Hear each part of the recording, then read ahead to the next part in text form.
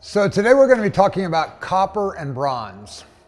So we have to think about this a little bit. What is the difference between copper and bronze? Well, copper is this material, and it's sort of a reddish material, and it's an element in the periodic table. Bronze is this material, and it's an alloy. It means I've mixed my copper with something. All right, so they're two different materials, but have similar properties to begin with. So let's talk about them. What are some of the properties of copper and bronze? Well, it's obviously metallic, and it turns out that copper is pretty malleable. It can bend fairly easily. It's opaque. It's electrically conductive. In fact, it's extremely conductive, both electrically and thermally, so it will conduct heat. It's shiny and it's fairly hard. So these are properties of copper alloys and copper itself. All right, now, the melting point of pure copper is around 1100 degrees C. It's fairly high. It was named after where it came from, which was Cyprus. And as I said, bronze is an alloy. Now, bronze typically is an alloy in ancient times. It was an alloy with either arsenic or tin. All right, and it comes from the Italian word bronzo, which stood for bell metal. And its melting point is actually lower than copper. So this melts at a lower melting point than pure copper. All right, so why do we have a Bronze Age? All right, well, the early story of copper involved sort of this role in serendipity. It turns out that copper is actually probably one of the easiest metals to reduce from its oxidized state or its sulfidized state. And so that process was called smelting, and it turned out that copper was very easy to smelt. And so the way it was discovered is probably by accident, but it turns out that there's a green material called malachite that if you heat it up in a reducing ambient, like with some carbon, as you'll see in the demonstration, you can actually turn that malachite into copper. So we've been talking about copper and bronze, and one of the key questions would be, how do you actually make this stuff? This is a sample of malachite, which is a copper carbonate sample, and this was one of the original ores that was used to make copper and bronze. Now, the key to making copper ore is that this, because it's a copper carbonate, we have to get the carbonate out of it, or the CO3. And the way we do that is we're going to heat this up. Now, if you heat up malachite, then you can drive off the CO2, but that leaves you still with copper oxide. And so to reduce that copper oxide, you have to have a form of carbon monoxide. And so what we're going to do is we're going to use this crucible, which is I've crudely made out of a piece of charcoal. When we heat that up, the charcoal is going to actually decompose and form carbon monoxide, and that carbon monoxide then is going to help reduce the remaining copper oxide to just pure copper, or in this case probably a copper with some impurities in it, whatever was in the malachite. So let's go ahead and try this. So what I've done is I've taken a piece of charcoal, carved up a little notch in it, and I've taken some of this malachite and flaked it off. So now I'm going to take a torch and start heating it up. And so to do that, I'm going to have to get this sample very, very hot. So I'm going to put on a glove to protect my hand, and we will start heating it. Now you can see fairly quickly that what happens is that the malachite is turning pretty quickly into a reddish material.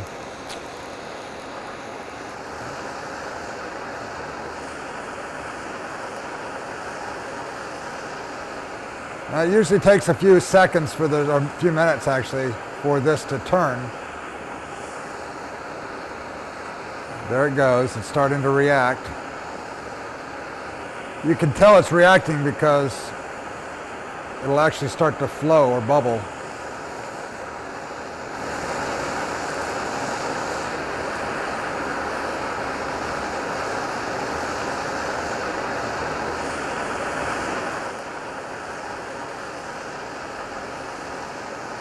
There it goes. So now you can see in there's a little puddle, and that puddle is actually copper. So I've managed with just heat and charcoal to turn malachite into copper. So we'll let this cool for a second, and then I'll pull it out, and you can actually see that it's metallic.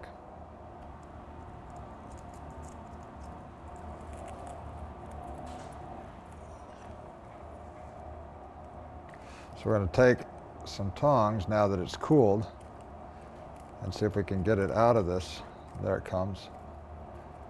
And there's our little ball of copper. You can sort of see on the back side of it, there's that coppery color. I could take this now with a hammer and beat it out, and it would be a piece of metal.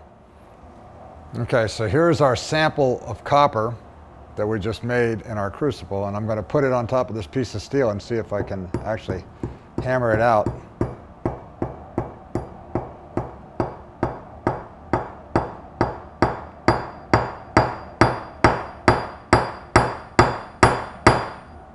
So you can see that I've actually now got a piece of malleable copper.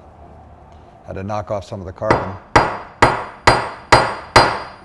All right, and so now you could beat this into whatever it is that you wanted to make. Say a plow or a scythe or something that could harvest wheat, and then that enabled you then to have hunter-gatherers settle down and start living in one place because they could cultivate wheat. All thanks to this one little observation. So the demonstration that you saw is all about how you can turn malachite into copper. Typically it takes about 140 pounds of wood to make just 20 pounds of charcoal, which makes 1 pound of copper. So it was a very resource intensive method of making copper. And so typically that was a strong incentive to recycle copper in ancient times. It was one of the reasons why we actually don't find a lot of artifacts, was because they were reused. Now, in the smelting process, it's really critical that you have something that can reduce the oxide or sulfide of the copper back down to make copper. And so typically the most common agent we use is carbon monoxide that comes from a burning of charcoal. All right, carbon monoxide wants to be carbon dioxide, and so by mixing your copper ore with a charcoal or carbon source, then you would make the monoxide and you would reduce it back down to copper. Of course, that means that copper in its natural state wants to be in some oxidized or sulfidized state, and so copper is inherently unstable with time, and that's a corrosion property of copper that you need to understand if you're going to use copper in some given application, is to recognize that it does want to go back to its oxidized state. Now, why do we call it the Bronze Age and not the Copper Age? Well, copper itself has a hardness of about 80 megapascals, all right? Bronze, on the other hand, has a hardness of about 170 megapascals. So, and its strength is about 3 times stronger. So the question obviously comes up is, why is bronze stronger than copper? So in order to understand that, what you have to understand is something we haven't talked about yet, and that is, how does a metal deform? So when a metal wants to deform, what happens is when I take this piece of metal and I bend it, all right, what I'm actually doing is I am passing what we call a dislocations through the material. Now, what is a dislocation? The usual analogy is if you're at your roommate's place and they're moving into their dorm and they say, hey, help me lay out this carpet I got. All right, and you unroll the carpet and you put it on the floor. Now there's 2 ways. The carpet's not going to fit right on the floor and you need to move it. There's 2 ways to move it. You can either grab the edge of the carpet and yank it, right, and try to pull it in place. Now if it's a really big carpet, that's really hard to do, all right? A much easier way to do it is actually, if you're smart, you'll just put a little ripple in the carpet and then you'll push it with your feet all the way down to the length of the carpet. And when you get to the other end, the carpet will have moved. That little ripple is called a dislocation. And in metals, what happens is that's how they want to plastically deform, is that dislocation wants to move through the material from one side to the other, and as it's doing so, I'm actually deforming the material plastically. So, if you want to make something harder, what you have to do is figure out how to slow down those dislocations, those little ripples that are trying to run through the metal. Now, there's a couple of ways you can do it. The simplest way to do it is what's called work hardening. That means that what I'm going to do is I'm going to hit it with a hammer, or I'm going to bend it a bunch of times. And if I bend this thing back and forth like this a whole bunch of times, the metal actually becomes harder and harder and harder to bend. So for example, I can demonstrate it with this piece of wire. Is if I take this piece of wire and I bend it, right? And then I bend it back and I bend it again, you'll see that it's actually very hard to bend it in the same place. That part's become hard. And so now it wants to bend over here. And if I keep bending it, the bend actually propagates down. So it's very hard to bend the material in the same place over and over again because it's becoming very hard. I've got lots of dislocations piling up. They get tangled, and that makes it stronger. The same thing happens when you cold roll copper, all right? It will increase its tensile strength. Now, how else could you strengthen it? Well, you could, in addition to work hardening it, you can actually add an impurity. An impurity, what an impurity does is it will actually slow down that dislocation. It gets into the lattice and it messes it up, and it makes it hard for that dislocation to propagate through the material. So when I make a bronze, I've added an impurity. Now early on, the most common impurity was arsenic, and then later on they used tin. Now in order to understand how much arsenic you could add, you really need to understand what the phase diagram of the material looks like. Now, we haven't talked about phase diagrams, so I'm going to mention it briefly here. A phase diagram is where I'm trying to figure out how much material I can dissolve into another. And the classic case is iced tea, right? You want to make iced tea, you're going to have to figure out how much sugar you can dissolve in it. And here in the South, we dissolve a lot of sugar in our iced tea. So the trick is not to get your iced tea cold and add your sugar. The trick is to take your iced tea while it's hot, add your sugar, and then cool it down, right? So the solubility of sugar in water is higher at higher temperatures, all right? So in order to do that, you can see this phase diagram shows that as I increase the temperature, the liquid region, which is where my iced tea plus sugar is solubilized, actually increases with sugar as the temperature goes up. And so that's what a phase diagram tells you, is how much you can dissolve in one material into another and what phases it will form as you cool that material. So here is the copper arsenic bronze phase diagram. And what you'll notice is, ignore all this lower stuff.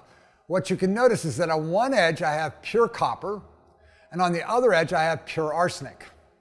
As I add arsenic to my copper, what's happening is the melting point is going down. All right? And that was actually very important because it meant that I could actually melt my bronze at a lower temperature, which made it more accessible. All right?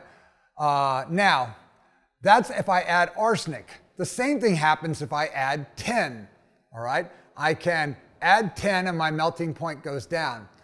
The thing that you'll notice is that blue line indicates where the solubility is. That's how much tin I can dissolve into my copper, like I was dissolving sugar into water.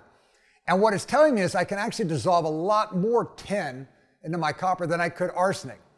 So that was a real advantage to tin. The other thing is that tin is non-volatile.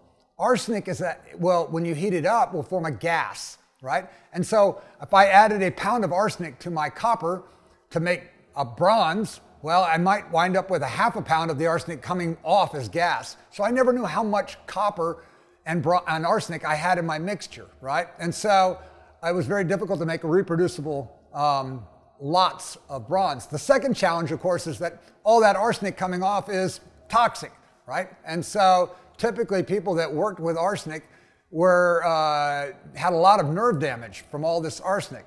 And so we, for example, depict ancient metal workers as oftentimes being physically handicapped from all the arsenic that they were inhaling. So tin was obviously better. It's less toxic. You put a pound of tin in your melt, it's going to be a pound of tin in your melt. So you knew how to reproduce it. The problem is tin was a lot harder to find. So when we alloy copper with tin, it increases its strength. Here's a graph showing you how the tensile strength increases in copper or bronze as I add more tin. What you'll notice is it increases it up to a point, but then if I add too much tin, the tensile strength drops precipitously, right? And that's because I've entered another phase of bronze that's not desirable. So understanding how much tin was critical if you were an ancient metal worker. Now then, in terms of when it got started, the Bronze Age in the Near East happened around 3300 BC. Is when we started to see people actually developing and fabricating bronze. And it spread to Europe by 3000 BC, and China was 3000 BC, India was 33. So it was very ubiquitous in that whole part of Europe and Asia. It didn't actually spread to Japan and Korea until about 500 BC, and it didn't even hit Peru until 100 AD. So each region had its own separate Bronze Age. So what were the impacts of bronze, right? Well, the critical thing is up until then, you had stone tools, stone implements. So if you wanted to be growing a crop of wheat and harvest that wheat, you had to use a stone or clay scythe, right, to harvest the wheat. And that was very heavy, very cumbersome, and often very brittle, and it would break. And so the invention of a bronze that could cut through and harvest meant that I could harvest a whole lot more wheat with that. And that accelerated our ability to actually settle down and quit being hunter-gatherers. There was also a really interesting implication. This copper, right, needed to be alloyed with tin. The question is where do I get the copper and where do I get the tin? They don't come from the same areas. And so interestingly enough, a lot of the early bronzes were made in the Mesopotamia area of the eastern part of the Mediterranean. However, the copper was coming from southern Italy, and the tin, surprisingly, was coming from England as far back as 2000 BC, which meant that the impact of bronze was enormous on trade. So you can see, for example, in this map where this region shows you how the areas developed, and there was a diffusion of metallurgy, and it started very concentrated in what is present-day Iraq and that area of the world, and then spread out from there both to the east and the west. And it didn't actually get into Britain until a fairly decent amount of time afterwards. Now, like I said, the important aspect of this thing is where was the tin mine. It's surprising that the Phoenicians would actually go all the way to England to get the tin. And so it meant that you had to establish trade routes. And what was critical about this, as you'll find out in the reading, is that these trade routes were important not only for the standpoint of making bronze, but also set up a political structure. So you had to have the ability to ensure that you had a safe travel of the material in order to ensure that you had a supply of copper and tin to make the bronze. We learned quite a bit more about copper and bronze with the discovery of Otzi. Otzi was a Chalcolithic mummy that was found in 1991 in the Northern Alps when you had an ice was actually melting. He'd been under ice for about 5,000 years. He lived 3300 BC. And what was interesting about it was he was found carrying a copper axe. And that copper axe actually had some arsenic in it, and he had high levels of copper and arsenic in his hair. And so we believe that he was actually from Italy, crossing the Alps, and he was probably worked in the smelting process because of the amount of arsenic that was found in his hair. Early bronzes were quite large. In fact, in 1000 BC, there was a pair of pillars in King Solomon's temple that were 39 feet tall, enormously tall pieces of bronze. However, they no longer exist. And the reason is because every time someone pillaged or conquered that area, the first thing they would do is take all the bronze, cut it up, melt it down, and make the next thing. And so you don't have a lot of ancient bronzes because it was very valuable. The bronze enabled a lot of technologies. So for example, it enabled casting technologies for production of vessels and arts and tools and weapons. So people learned how to make molds and then pour the bronze into the mold, and then they could mass produce things like scythes or swords or axes or knives. So the ability to actually do that was instrumental in the further development of civilizations.